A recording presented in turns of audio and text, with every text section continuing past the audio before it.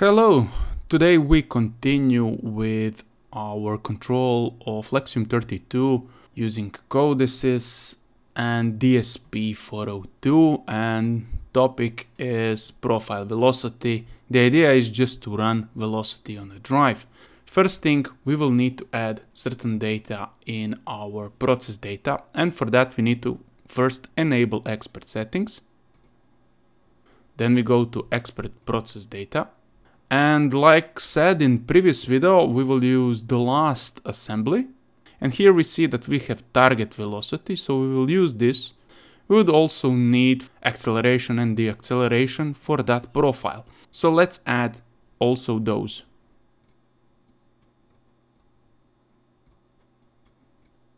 And for inputs, we see here actual position, torque, following error, but we don't have actual velocity. So let's add that. Next step is to change startup parameters. By default, limit switches are active in a drive. So let's just deactivate those.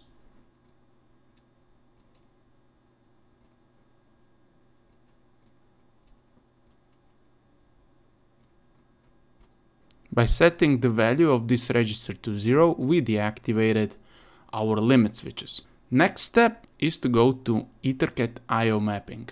Here we will use modes of operation, also actual operating mode.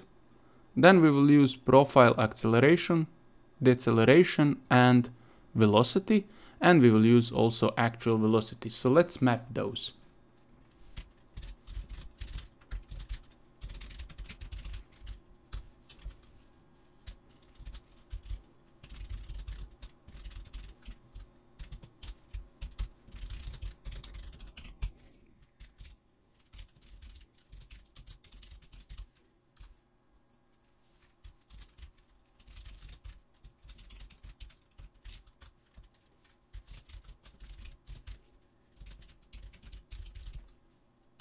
Next step is to go to our program, and here we will need to add one variable, which is going to be a Boolean variable for executing profile velocity. Let's first put this drive state and here.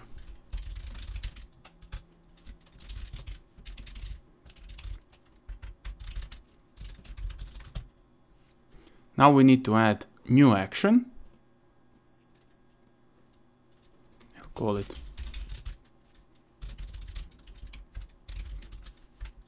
and we need to call this action in our PLC program after a drive state. Let's go to this action profile velocity.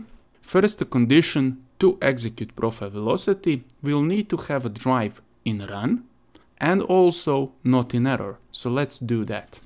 This is our condition to run. This is a condition of fault on the drive.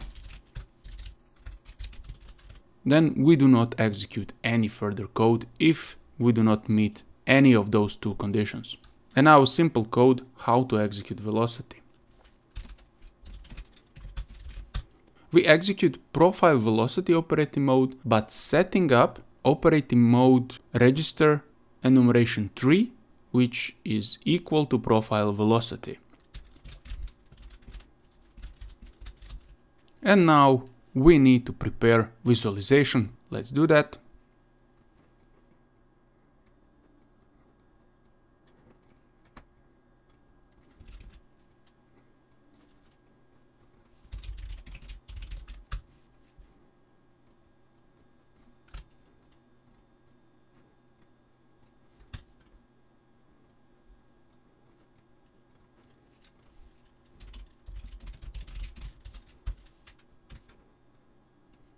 Here we will put active operating mode.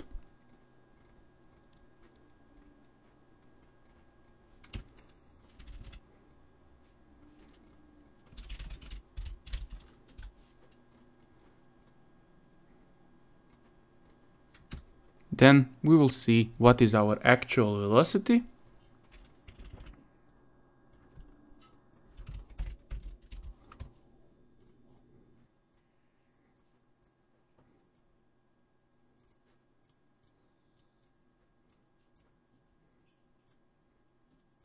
we selected the velocity, so we will also do the same for acceleration and deceleration.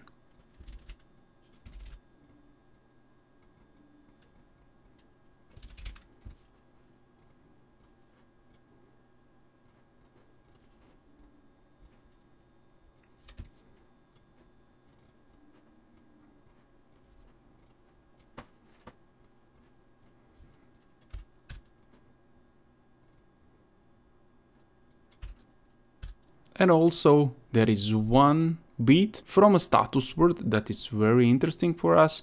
It's target reach. This bit will tell us when the drive reached velocity. And this is a bit 10 from a status word.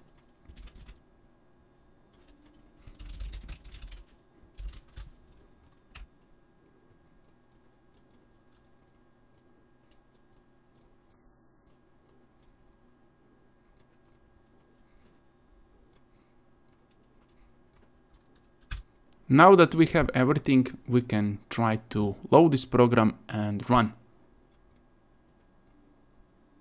Run. In the right corner you can see two motors. The one that we want to control is the right one. So first let's reset. Let's enable the drive. And as you can see, we have still active operating mode -1, which is jog. If we now say profile velocity, we change active operating mode to 3.